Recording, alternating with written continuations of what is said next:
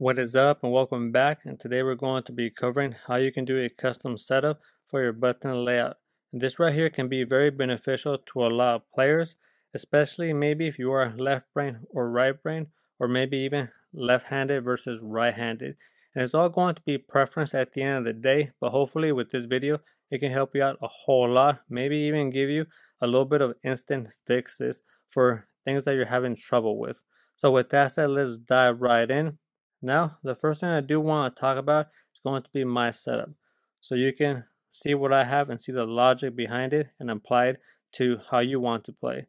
So I do have right here, the A is going to be for jumping, the B for crouching, Y for changing weapon, X for reloading. Now for the bumpers, I am going to have equipment on the right bumper and then grenades on the left bumper. For the triggers, as usual, a lot of players do use the right trigger for shooting. I have that as well. And then for the left trigger is going to be crouch. Now you might think, why do I have two crouch buttons? And I'm going to discuss that later on in the video. Now for my sticks, this is going to be my aimer looking around. It's going to be for moving left, right, forward, backwards. And when you press down on the aimer, it's going to be melee. You press down on the movement, it's going to be sprint. Now underneath, I also do have paddles. This is a programmable controller. I do have on the top left paddle is going to be sprint, and then the bottom left is going to be zoom or scope. Scoping with the sniper right here. And now for my right paddles, I am going to have for the bottom right one, pinging enemy locations. And then for the top right one is going to be changing grenades.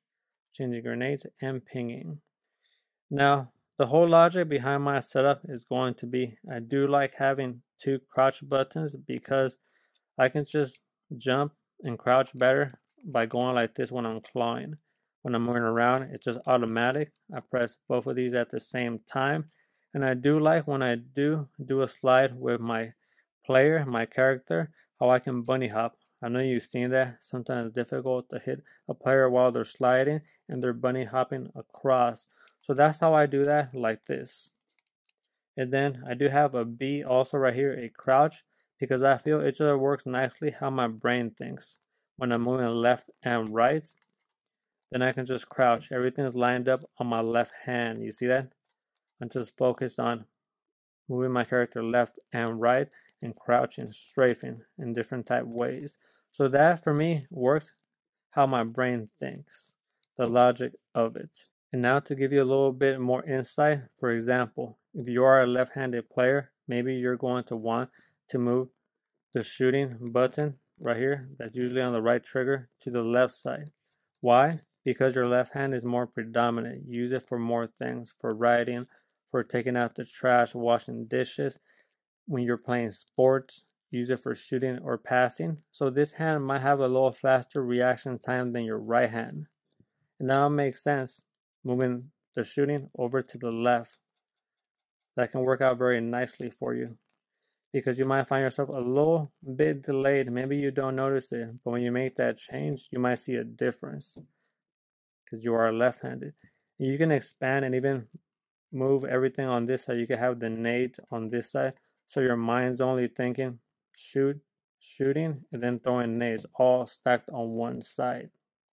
And that could be the same case if you are right-handed. If you do have nades on this side, the trigger for shooting on this side, you can move these nades over here on the right bumper, and that can help you out a whole lot. Now I am going to say that change did not work for me. For me, I do like having the trigger for shooting right here and the nades on this side because I find myself being too active if I put everything on one side. It just overloads my mind. I can do it with maybe a month of practice. I start getting used to it, but I'll still have in real tense situations, I might throw a nade by accident instead of shooting, or vice versa, because my mind is getting overloaded. So I find myself playing a lot better when I have these two on separate sides. Then I can really think of what I'm trying to do. So you see, it's all going to be experimenting, seeing what's going to work best for you, what works best, get in the game and try to figure it out. what feels comfortable, practice with bots in the games that don't matter, go into quick play, and see how one small little change, how it feels, right? And I do recommend doing one change at a time unless your mind can take it. There are some players I've talked to, they make a whole bunch of changes and they're able to get it down in a month or so. And if that's you, then that's very excellent. But if it's going to throw you off a whole lot, just start off with one change and get used to it, and then add another one. That's the easiest way to go about it. Now, keeping it going for my triggers, like I mentioned, I do have sprint when you press down, but I also have sprint underneath. Why I like having that? Because I find that my hand gets tired, my left hand, when I'm constantly pressing sprint with my thumb. Then my movement becomes a little bit more sluggish, not as clean or precise. So by me having the sprint right here and the sprint button underneath, I find that my hand shares the load. Sometimes I press it with the paddle, and sometimes I press it with the thumb. And that's the same case for the B button. If I was strafing like this, right, and shooting and also jumping and going like this, I know my hand will get tired because I've tried that before. But when I do this change where I'm sharing the load, 50% right here for jumping and crouching, then 50% right here for strafing, I just find that I hardly ever get tired when I'm playing, and it makes sense. I'm sharing the load. Now, also I do want to talk about, for example, it might make sense for you to have the shooting on one side and the nades on the other side, right? Completely opposite. And using the same fingers, right? If you're playing like this, you have the pointer fingers. Or if you do use the middle fingers, have it be the middle fingers. That can help out some players. I've seen these changes help players. For me, I do like playing like this. I use the middle finger for the trigger and for the bumper, the right bumper, and then the pointer finger like this. But like I said, for some players it might be easier on their mind to just do this or just do this. So figure out what's going to make you more efficient. That's pretty much the goal of this video. Every information I'm talking about, see how you can apply it or make little changes, how it can help you out. Now furthermore, I do have, for example, this top button is going to be for pinging enemy locations for Halo Infinite. I have that under here on my right paddle, the bottom one.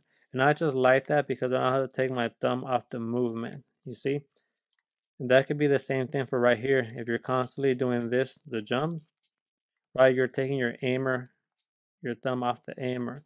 So it can be better for you to move that jump button underneath to one of the paddles. Just gonna make you more efficient so when you're jumping, you can also be aiming at the enemy. Because if you take it off like that, you're not looking at anything. Your character, your player is just gonna be looking straight. It's gonna go back to the neutral position. And if the enemy is moving left, you're going to want to jump and then move a little bit left or right so you can have precise aiming. So you see, when you are trying to have a custom layout, make sure you're able to figure out what's going to make you most efficient. You do have a weakness in your play style, how you hold a controller, move some buttons underneath so you can always have your thumbs on the stick. Also, we talked about moving buttons around. If you do have a hard time when you're playing, moving all the way up here for the Y for changing weapon, move it someplace else. If you move it up here, then that might be easier for you. But figure out where you're going to move this button. Because if this moves over here, this has to go someplace else. So find out what's going to be the next best place for this button. In my case, this was the zoom for scoping in for my weapon, for my sniper. So when I added the crouch right here, I just moved the scoping down here. And I like how that feels when I jump. I just go like this and I'm scoping. You see? Scoping or jumping and crouching and scoping and then shooting like that. You see that? Very efficient for me to do. So there you have it. Hopefully this can help you out. Like I said, if you are left brain or right brain, maybe some button layouts make more sense to you. If you are left-handed versus right-handed, maybe your left hand would be better doing certain things and your right hand something else. If you are right-handed, figure out what can make your gameplay a lot better, because lots of setups or pre-programmed button schemes, I feel do tailor a little bit more to the right-handed players because there are more right-handed people. And if you can make a little change that's just going to improve your gameplay, make that change. And again, there are a lot of pre-programmed button layouts, bumper, jumper, recon, also southpaw, and so on. Try some of those and see which one makes sense to your mind. And if you do have one that works very well, but there's minor changes that you don't like, then just move those buttons around where it can help you out big time.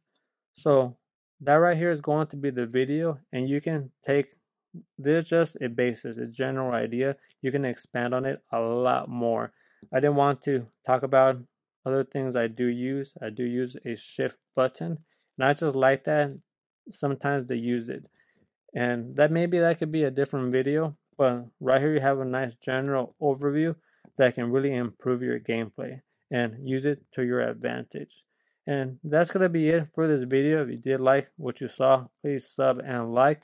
We'll be back next time with more. Until then, peace and much love.